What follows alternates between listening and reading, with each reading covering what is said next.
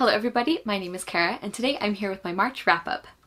As with last month, I will be filming this in 2 chunks, so hence the random outfit change that will probably happen halfway through this video. The first book I finished in March was Dangerous Alliance, An Ostentatious Romance by Jennieke Cohen. And in this book we follow our main character, Lady Victoria Aston, and after her sister is trying to escape a horrible abusive marriage, Victoria is now under the pressure to get married very quickly, which will have the effect of helping her sister get out of this abusive marriage and also keeping their family home and everything safe. And Victoria is a very free-spirited lady and she doesn't want to do this. All she wants to do is like run around and get dirty on her father's farm, and she's also very passionate about the novels of Jane Austen, so she's kind of trying to treat life as if it is a Jane Austen novel.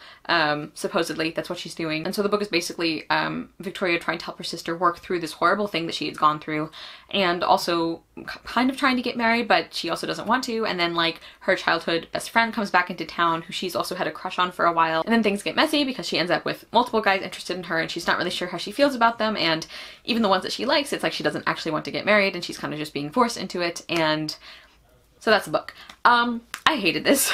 Really the only things I thought were well done in this book were the high stakes of the story, like the fact that Victoria's sister had been through this horrible thing. Like, not that you enjoy reading about that, but I kind of like the fact that this kind of romance story was grounded in something very real that women had really gone through. And I also found it very interesting to learn about the laws that were in place at this time and the marginal, provisions that were made for women in abusive relationships. And I also thought that the main character got less stupid as the book got on.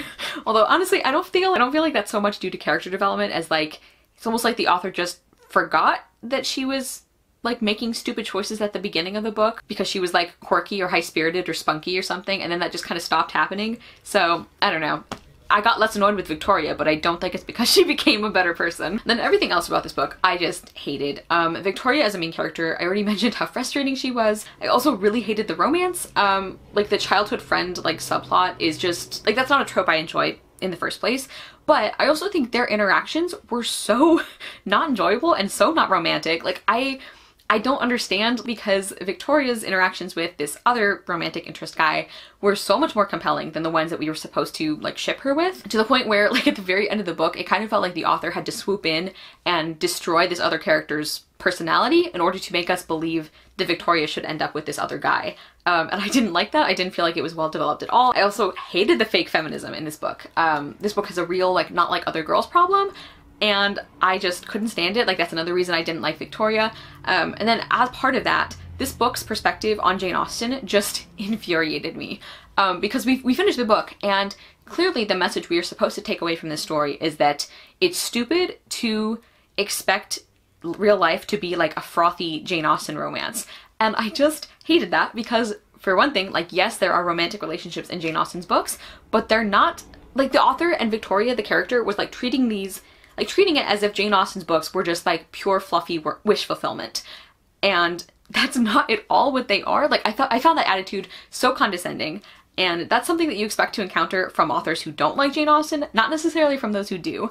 And it just like really made me angry, because it's like all of Jane Austen's happy endings are so hard fought for and so earned, and like the women in these stories, they go through so much, and it's like, are you telling me that because a woman is allowed to be happy in a book, that makes it wish fulfillment? Like, that seems to completely go against like Victoria's story. Also, there's a big like miscommunication subplot where like people just like not talking to each other. It wasn't even miscommunication, some of it. It was just complete lack of communication. I also just found the entirety of this book extremely unpleasant. I mean, kind of from the summary, it's like, there's going to be that serious element of her sister's abusive marriage, but the rest of the book, it's kind of like you're given to understand that it's going to be like kind of this fun, light rom-com, or at least that there's going to be some moments of like hope and fun. And I really didn't feel like that for most of this book. Like, it was just like all of the subplots were so depressing, not just the one with Victoria's sister. Like the childhood friend subplot, like apparently his father was also abusive, and like he walked in almost on like his father like sexually assaulting a maid. Like, it just felt like there was so much dark content in this book and none of it was handled very well, with the possible exception of Victoria's sister's plot, although even that one I had kind of some issues with. I just really hated this. And then to top everything off, the end of the book has the most like ridiculously dramatic climax, and it's like an attempted rape scene that is sort of used as like a flirting opportunity because one of the male characters swoops in to save Victoria. And it's like, a moment for their cute banter, and it's like, she just escaped being raped. How is this a romance moment? I don't understand. I gave Dangerous Lines 2 stars because I tend to save 1 stars for like actively harmful content. But given some of the issues I had with this book, maybe it is closer to a 1 star. Next, I finished Windwitch by Susan Dennard. This is the 2nd book in the Witchland series. This is a fantasy series where I think everybody in this world, or the majority of people in this world, are born with a different witchery or ability. And Safi, the main character of the 1st book, she is a truth witch, which is extremely sought after and very dangerous to have, because like, just picture any political fantasy that you've ever read, and now imagine if one character has the ability to always tell when somebody is lying. Obviously everyone's going to be trying to get control of them, and it's very dangerous for that character. So that's pretty much what happens in the 1st book. And then this book focuses more on the like consequences of the 1st book and how that has affected the different countries or kingdoms' relationships with each other, and also the different characters that we meet in the 1st book. Like, some of them are separated, some of them are forced to work together. I'm so glad I finally got back into the series. There was no reason I waited so long, because I absolutely loved Truth Witch. I'm very impressed with how Susan Dennard managed to kind of summarize things and catch you up on the events of the 1st book, like right at the beginning of this one. I feel like that was very like subtle and gave you enough detail for what was going on, because I think it had been like 3 years since I read book 1. And I also just love the characters in this series so much. I think probably my biggest surprise from this book was Vivia, because I have been hearing for a while that people really love Vivia, and like she's considered a lot of people's favorite characters. And after the events of book 1, at least from what I remember, I didn't really like her that much, or I had a hard time like sympathizing with her or understanding her. But after this book, I am fully on board the Vivia train. Like, I love her as well. I also loved spending time with Edwin and Isolde. They were antagonists in the 1st book, kind of, and now they're sort of being forced to work together, which is a trope that I love. And I just love all of their interactions. Another thing I love about this series is like, all of the powers sound cool. Like, there are some witcheries that I think I would enjoy more, or that probably I think are considered more desirable or more rare by characters in the book. But you know how sometimes you read fantasies and like, there's clearly 1 or 2 powers that are the coolest, and then everything else is like a consolation prize? I never felt like that with this series. I feel like all of these powers are so cool and so thoughtfully explored. So I just really enjoyed this book. I gave it 4.5 stars instead of 5 stars like I did Truth Witch, just because based on my personal preference, I found certain plot elements slightly less compelling than the 1st book. I know a lot of people complained about Safi and Isolde being separated for this book, and I definitely see that point, because their female friendship is one of my favorite things about the 1st book. But I also really liked that that gave us the opportunity to see more about who they were separately from each other, and the way that they really love and care about each other and just support each other as friends so much. Like the way that when each of them are in danger, they think about what the other would do. It just like makes me so happy and emotional. So I actually didn't mind that quite as much. I will say that I think Merrick's storyline was the least compelling to me, not because I didn't enjoy it, but just because I liked the other characters more. And Merrick, even though I liked him in the 1st book, he wasn't like one of my top tier of favorite characters. But I still absolutely love this, and I can't wait to continue the series. Next, I finished The Rose Legacy by Jessica Day George. This is the 1st book in a trilogy. I can't remember the name of the trilogy, but this is a fantasy, and we follow our main character, Anthea, and she's an orphan, and she's kind of spent her whole life up to this point being shuffled around from different family members.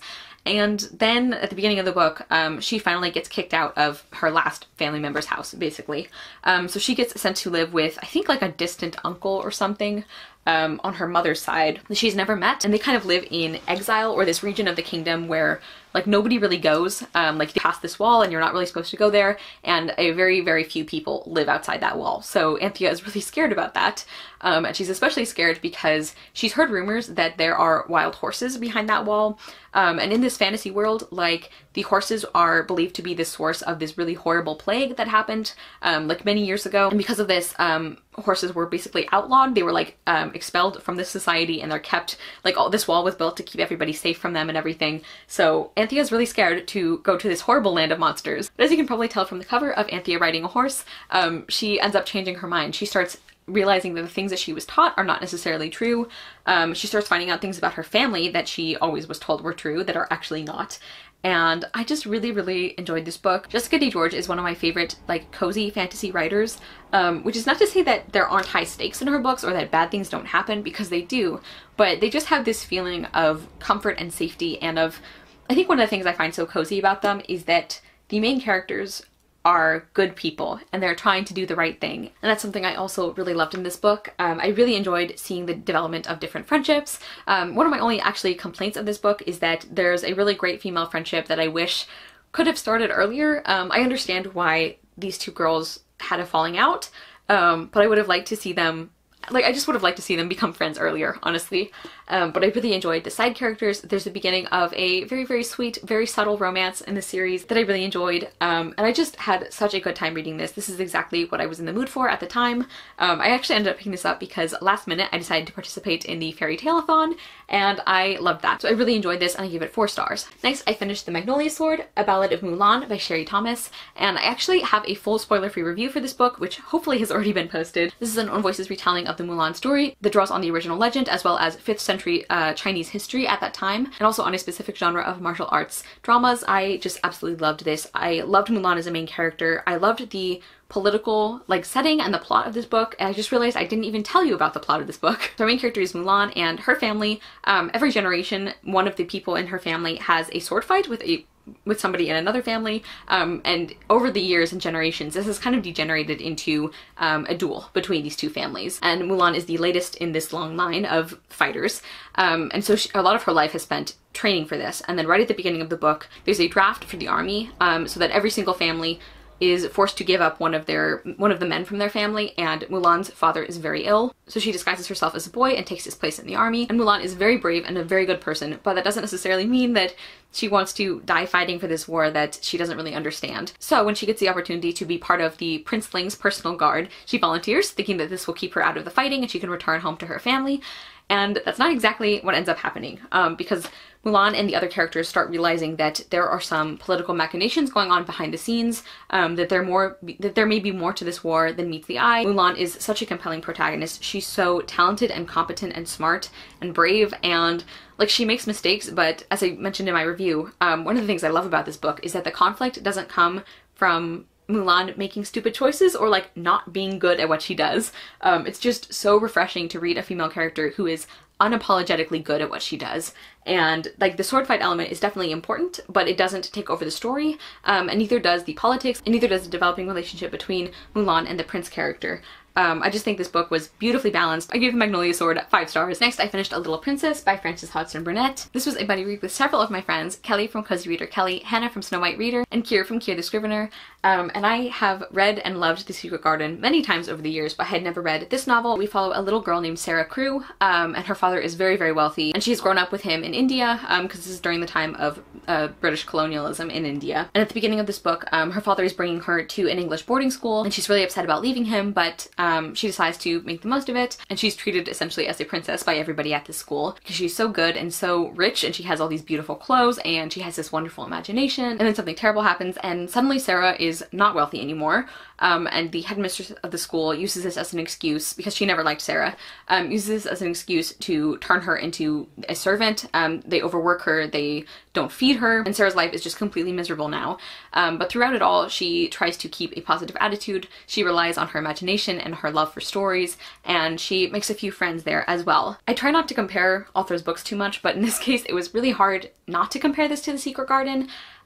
Sarah as a main character I just found much less compelling than Mary Lennox. I mean, Mary is a horrible little brat at the beginning of her book, but seeing her character arc throughout that book is just really, really interesting and really compelling. Whereas with Sarah Crewe, I think she was just so perfect and so sweet all the time, and she was just so angelically good that there was nothing really, she had no flaws, and even besides that, she just didn't have a lot of personality in general. And I think part of that is because of the structure of the two books. The Secret Garden is really about the journey of Mary, becoming a better person and kind of mirroring that of the garden coming back to life. Whereas with A Little Princess, the fight or the conflict of this book is about, can Sarah stay the same? Can she stay sweet and good and wonderful even in these terrible circumstances, or was she just a good person because she had all of this wealth and privilege? And I think that's an interesting concept, but just from a story perspective, it's not as interesting to read that as a protagonist. She's a very, very static character, and that's the point of this book, but it did make it less compelling for me. I did enjoy the writing. I just really liked the way that Frances Hodgson Burnett tells stories, and I really liked the focus on storytelling and imagination and those things mattering. There's also the fact that because of when this book was written, there are some really not great attitudes about people of color, Indians especially, that were just very uncomfortable to read, and those are definitely present in The Secret Garden. But I found them a little more uncomfortable in this book because with The Secret Garden, it's like Mary says some like really awful things about the Native Indians that she knew before she moved to Misselthwaite Manor. Even though the book definitely doesn't acknowledge that they're wrong in so many words, those things are directly linked with Mary being not a nice person. And as she becomes a nicer person, those things like fade out of the book, basically, like those racial like slurs and insults, which is not to say that they're well handled, that's not what I'm getting at, but at least there was some acknowledgement that what Mary was saying was wrong, just by the fact that when she became a nicer person, she didn't say those things anymore. Whereas with The Little Princess, there was none of that. It was pretty much consistently through the story, so that was another thing I didn't love about it. But I did really like some scenes of this book, and the ending in particular, I just really, really loved.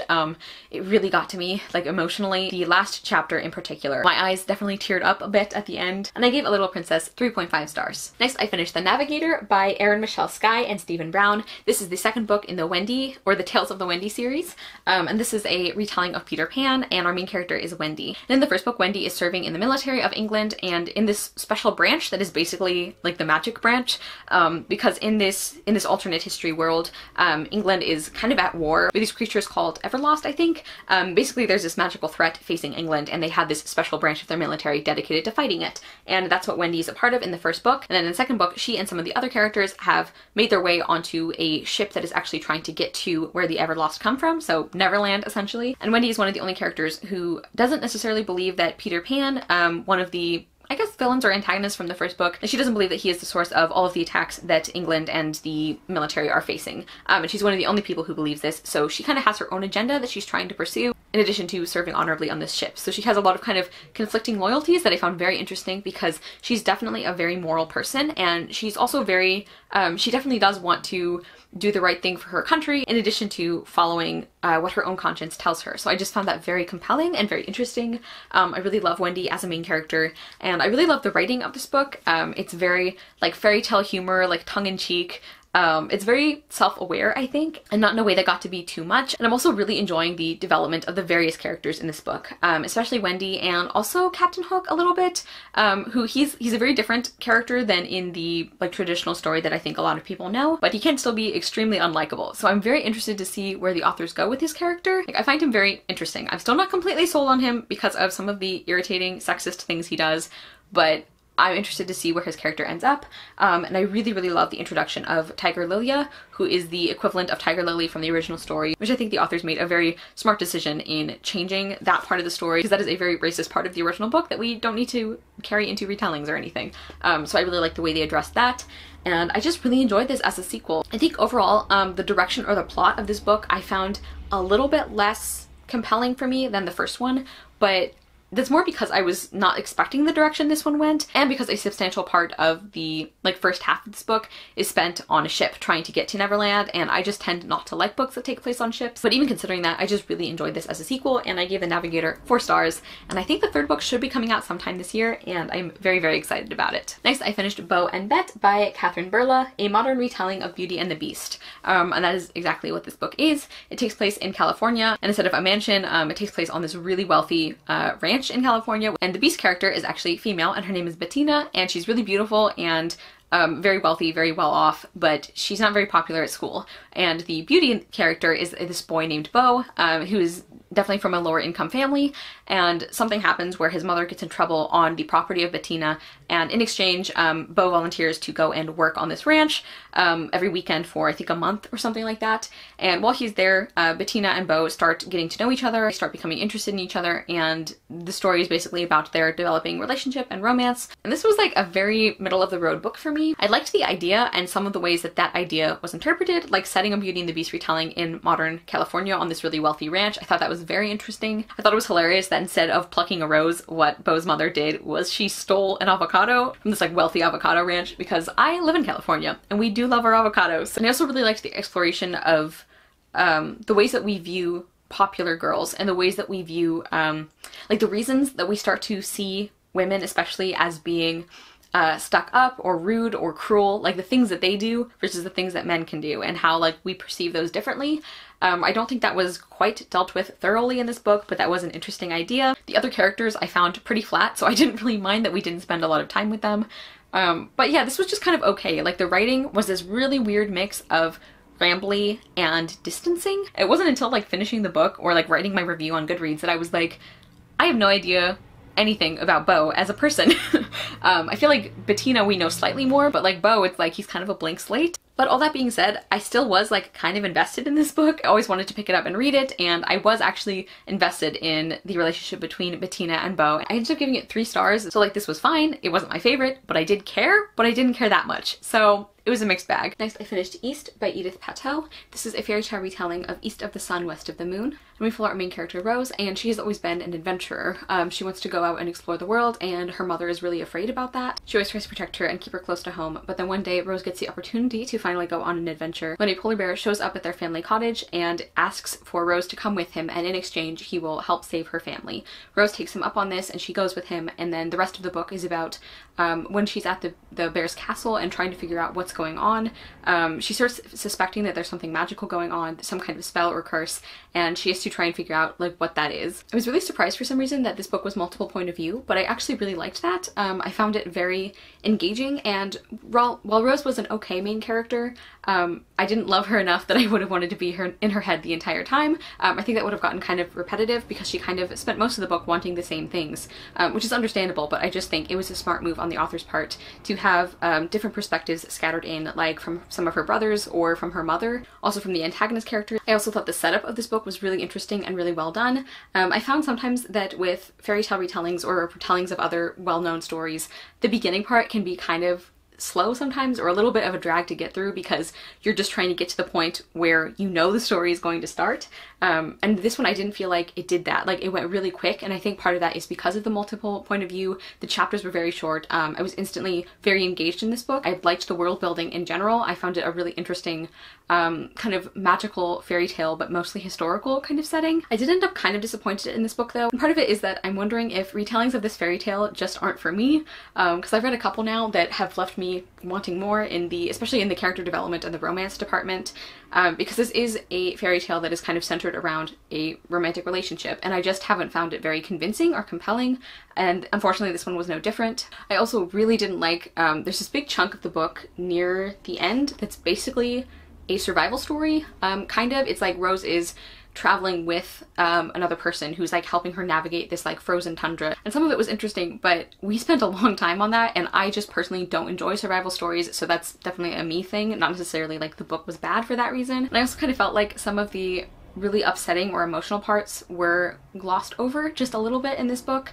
Like a lot of parts of the story were just plain unpleasant to read, which is fine, but I think that those things got wrapped up a little quickly. So I ended up giving East 3.5 stars. Next, I finished A Mixture of Mischief by Anna Mariano. This is the third and final book in the Love, Sugar, Magic trilogy, and I buddy read this with my friend Priscilla from Bookie Charm, and I am so glad we did.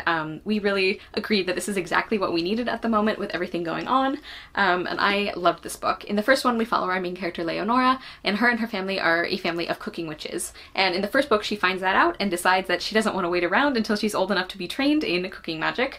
She wants to figure it out for herself, and some problems ensue from there. And this book deals a lot more with the family as a whole, and with her family bakery, and also with one of Leo's family members, Leo trying to figure out what they want and if her and her family have to like protect themselves against this person. I can't say any more because of spoiler reasons, but I just loved this book. I don't know if book 2 or 3 is my favorite, but I love them both so much. This series is just, it has such wonderful family relationships, and I really loved seeing in this book how far Leo has come since book 1. We see her actually talking to people when she has problems. Like there are still times where she wants to solve problems by herself, but I think overall she's gotten a lot better about opening up to her family. And this book, it was interesting because in this book it's much more about Leo's parents realizing that their kids are mature enough to hear about the problems they're going through. And I just thought that was really beautifully done. I just love Leo's family in general. That's always been one of my favorite parts of this series, is how close this family is, and even though they fight and disagree, they're always there for each other, and her sisters just have a beautiful relationship, and her parents too are wonderful, and her extended family too. I just love how tight-knit this family is. I also loved the expansion of the magic in this book, and especially how that related to the themes of women's history and how we hand down stories about women. There were some new characters introduced who I really loved, like Leo's cousin JP comes into town, and I wasn't sure how I'd feel about him at first. I was kind of like, I'm happy with my core group of characters, but he ended up being like a highlight of the book for me. I just found him so fun and engaging. We also have some really casual representation here, like JP is diabetic, and that was just really nice to see that in a kid's book, and it like wasn't a big deal. And then speaking of the themes I mentioned earlier, that's another thing I have consistently loved in this series. Here we deal, besides the women's history that I talked about, we deal with themes of family, with themes of responsibility, and especially the responsibility of power and doing the right thing. And there are even important topics discussed that aren't quite so intrinsic to the story. There are several references to things like colorism or colonialism, and even though those aren't like the main focus of the story, to see them worked into a children's story in such a casual and subtle way was just really wonderful, and I gave A Mixture of Mischief 5 stars. Next, I finished Strange the Dreamer by Laini Taylor. Finally, after meaning to read this book for how many years now. I was actually a guest co-host for the live show for this round of Vaultathon, so thank you, Margaret, again for having me. I will link that live show down below where we all talk about this book, and I feel like everybody on BookTube like knows the synopsis of this, so I'm just going to be very brief about it. Our main character is Laszlo Strange, and he has been obsessed with this lost city called Weep, and nobody knows what the real name of the city is, and after a while people even kind of forget that the city existed, or they're not interested in it anymore, and Laszlo is the only one who still really cares. And one day he gets the opportunity to try and go and find that city of Weep, and the rest of the book is about what happens when he gets there and some other characters that actually live in the city of Weep. And unfortunately, I really didn't like this. I'm starting to realize, sorry if you can hear the sirens, I'm starting to realize that Laini Taylor's later books are not working for me as well as her earlier ones did. My favorite books of hers are still the Dreamdark series. I think some of the ideas of this book were interesting, like the importance of storytelling and fairy tales. That's something I really enjoyed. I also kind of liked some of the themes about the book, especially with war and responsibility and revenge versus forgiveness and how that relates to healing. And Laszlo as a main character, I kind of liked him. He was fine. I liked the idea of him. Execution-wise, he wasn't super engaging, just because I feel like he was so focused on this lost city of Weep, and I, as the reader, did not care about the lost city of Weep, so it was kind of hard to get invested in his character when so much of his focus was on a thing that I didn't really care about. And then I also really liked a few of the side characters. I can't remember anybody's names now. I think it was Calixte, Errol Fane, and Azima, something like that. Those three I found really interesting. I thought they had the most interesting characters and some of the best dialogue in the book. Other than that, I didn't really care about anyone in this story, and I think a big part of that is the writing style. I really don't like the way that Laini Taylor writes. I find her to be really overwritten, like so flowery to the point where I couldn't even tell what things were supposed to look like. Like, the longer she described a setting, the less I knew what it was. And then the same thing with characters. Like, she would get so caught up in the aesthetic of the story she was telling that I had no idea what made these characters tick. I didn't care about their interactions or their relationships. I also feel like her dialogue felt really forced a lot of the times. Like, there would be like entire conversations that were clearly just set up so that Laszlo could have like a funny one-liner. And while those were sometimes funny, I just feel like as a whole the dialogue didn't do a lot for me except for those characters I already mentioned. Also, I really did not like the other main character of this book. Not so much an active dislike as like a complete apathy and lack of interest in Sarai. I did not care what happened to her. And Laszlo I liked a little more because his whole librarian thing I found more interesting because, you know, book lover. But Sarai had no personality. I thought her power was like kind of interesting, but even though that's something that I tend to really like in books, her particular power, like that's a story element I tend to enjoy. I didn't really care about it in this one because Sarai as a character herself, I just didn't care about. And then speaking of Sarai, I hated the romance in this book. It was so over the top. Once again, it was very overwritten. Like, all of their interactions were just buried under all of this overwrought language, and they didn't feel like real people interacting. And unfortunately, the romance is a really central part of this book. And then also the mystery, or there's several mysteries in this book. I found them either predictable or uninteresting. And I think the mystery wouldn't have been as disappointing if so much of this book hadn't been built around you not knowing what was going on.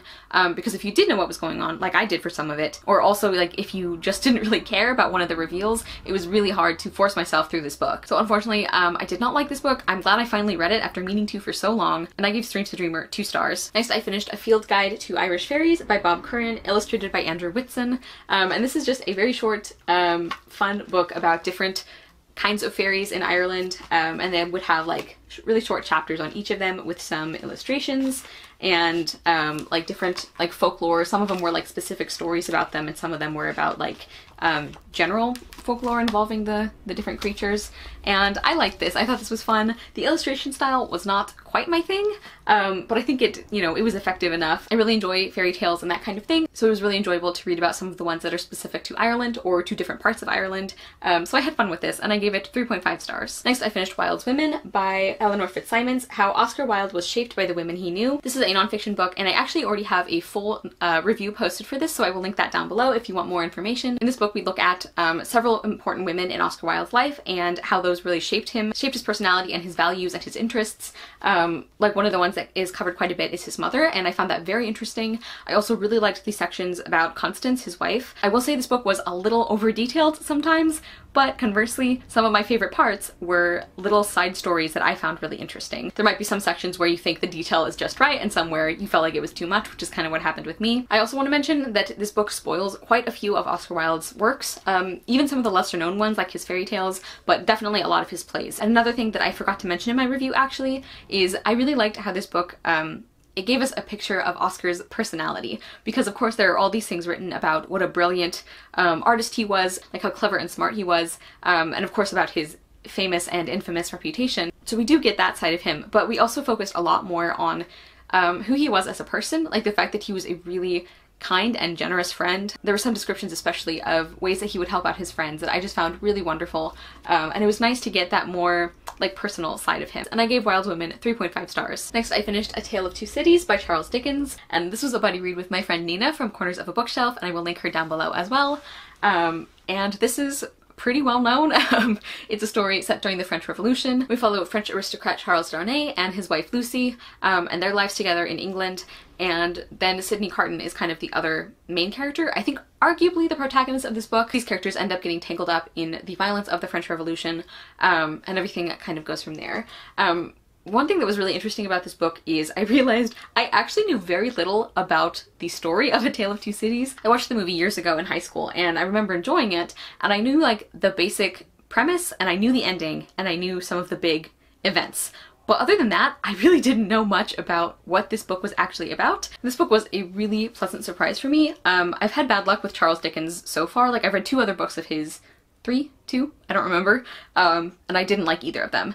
And this one I just really loved. Now there are a lot of problems I have with this book and things that should have made me enjoy it a lot less than I did. Like I do think Charles Dickens goes way overboard with descriptions. The beginning was especially really slow because we're spending it with this character who doesn't seem important for the longest time, and it's just like describing his journey in a carriage for like, how many pages was it? A long time, in excruciating detail.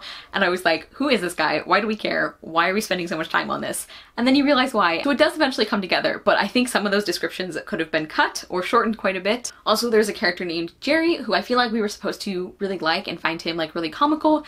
I kind of hated him. I really didn't like any scenes with him, and I really didn't like the way that he treated his wife. Also, Lucy as like the main female character, she had no personality. Like, she really was just a plot device. But I think the reason that didn't bother me more is, for one thing, there were other female characters in the book who I found much more interesting, like her governess or her kind of servant. I really, really liked her character, actually. And also, I feel like it was pretty even-handed when it came to the different characters, because Lucy and Charles, I personally think, had very little personality. So it wasn't like just the women weren't interesting. Because in my opinion, I think this book is really about Sidney. It's about Sidney Carton's character and development, and like this book is really about him and his choices. And when I read it through that lens, it makes a lot more sense that so many of the other characters don't get a lot of development. Like Lucy and Charles's relationship especially, they're important because they're important to Sidney, not so much that like they're really the main characters of this book. I also ended up really loving the writing. For some reason it took me a really long time to get into it, because even though I read quite a few classics, there's something about Charles Dickens' style, I don't know if it's his sentence structure or what, that really bogs me down, and it took me a long time to get used to that. But once I did get used to it, and once we kind of moved out of the really description heavy parts and we started getting into more characters and character interactions, I actually really loved the way he wrote. His dialogue is stellar. Like, it is so funny. That was another thing, is I did not expect this book to be as funny as it was in places. I also really liked the perspective on the French Revolution. I actually talked about this last month when I read another book set during the French Revolution. But I feel like for the most part, Charles Dickens did a good job of staying, I don't want to say neutral, but kind of equally compassionate. Like, he was very upfront about how awfully the poor people of France were treated. He didn't pull any punches when it came to talking about what the aristocrats and the wealthy people did. But at the same time, you were clearly allowed, or even intended, to feel sympathy for some of the things that the people ended up doing once they revolted. And I really loved some of the themes in this book about selflessness and love and bravery and responsibility and hope.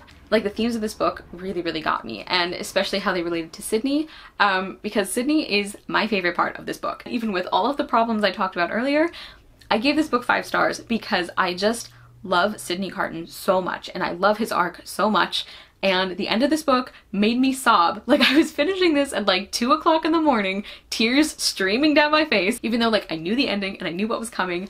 I just, like, his character development is so good, and it was very, very emotional. So yeah, this is one of those 5-star books where it's not flawless. Like, it definitely isn't flawless, but all of the things that I loved about it were so good that they made up for the things that I didn't love as much. Next, I finished The Fellowship of the Ring by J.R.R. Tolkien. This is, of course, the first part in the Lord of the Rings trilogy, and I'm reading the whole series as a buddy read with my lovely friends Vendi from Caught Between Pages, Katie from A Sea of Tomes, and Kelsey from Hardback Haven. And technically this is a reread for me, but it almost doesn't feel like one, because the last time I read this was, I think, 16 years ago? It's been a while, but we follow Frodo primarily, and he's a hobbit who lives in the Shire, and he ends up in possession of the Ring of Power, and because of this he realizes that he's going to have to go on a quest to destroy it or to get rid of it in order to protect the people he cares about and just the world of Middle-earth in general. So he teams up with a fellowship, you know, a bunch of different characters, and this first book is primarily about the early part of their journey. And it feels very weird to summarize this book, because not only is it hard to summarize things that are very well known, but also, like, yes, that is the plot, but the important parts of this book for me were not so much related to that. Like, I knew going in that I was going to like this book. I remembered liking it when I read it a long time ago, and I love the movies. But I was really shocked by how much I love this book. Like, I know a lot of people talk about how slow and over-descriptive the writing is, and I can definitely see that. It is at times, but for the most part, I feel like it's used to good purpose. Like, Tolkien really paints this beautiful picture of the scenery, or he gives you a real sense of where these characters are or how they interact with each other, or like the backstory, like the history of this world. His world building, I think, is just incredible. A lot of people, even people who don't like his books, acknowledge him as like one of the founders of fantasy as a genre. But I think sometimes that can kind of get turned into like, oh well, he was only successful because nobody else had done it before. Like, basically that he's not really a good storyteller in his own right, and I don't think that's true. Like, I really, really love the way he builds his worlds. I love his characters, and that was another thing that surprised me, because Frodo, the main character, has always been one of my least favorites from the movie. Like, I didn't dislike him, and I think Elijah Wood did a really great job of playing him, but compared to the other characters I love, he just never did a lot for me. But in this book, I love Frodo. Like, he might be one of my favorites, and I think it's because all of the things that I love about Frodo are internal.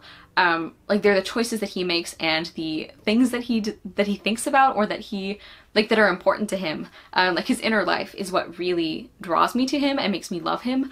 And he's so brave. And like, that's another thing I love about this book, is that so much of it is about the bravery of ordinary people. And you guys know that's something I love in books as a theme, so maybe I should have expected I would love this book more. There's this part near the very beginning of the book where Frodo is realizing that he has like the Ring of Power, and he's gonna have to leave his home and everybody he knows, basically, to go and destroy it.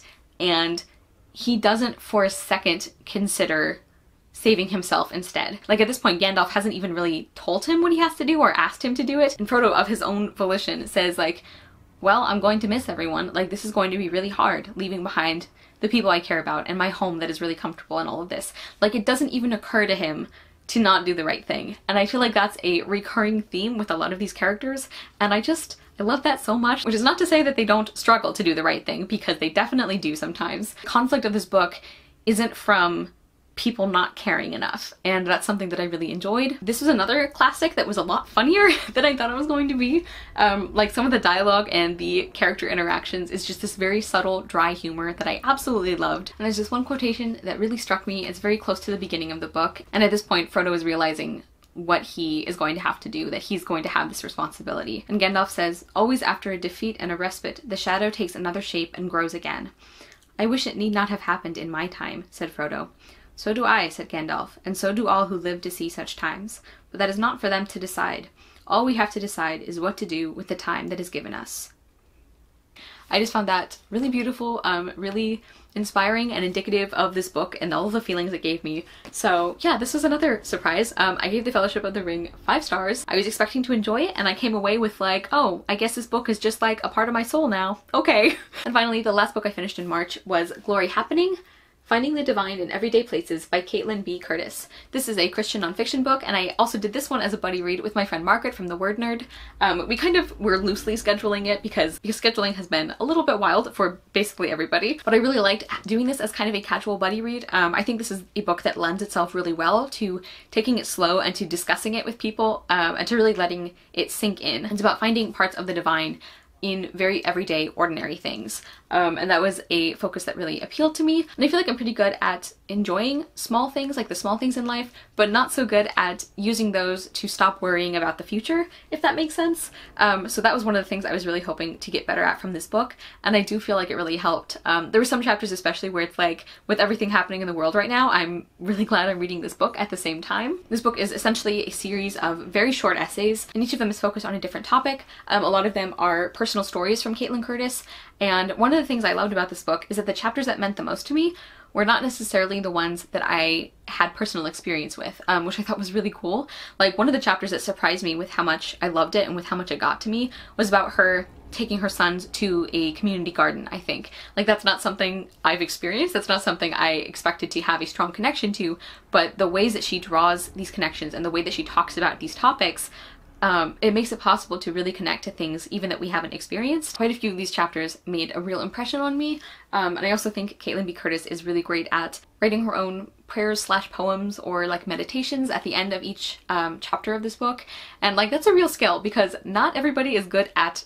writing them in a way that has beauty and also meaning and that doesn't feel almost like performative, if that makes sense. And I feel like she did a really great job with those. I really enjoyed the ones that she wrote. So overall, I really enjoyed this. If this is a topic that you're interested in, I would definitely recommend it. And I gave Glory Happening 4.5 stars. Okay, everybody, so those are all of the books that I read in March. Please let me know if you have read any of them, what you thought of them, or if you're going to pick them up. Thank you guys so much for watching. I will see you soon with another video, and I hope you love the next book you read. Bye!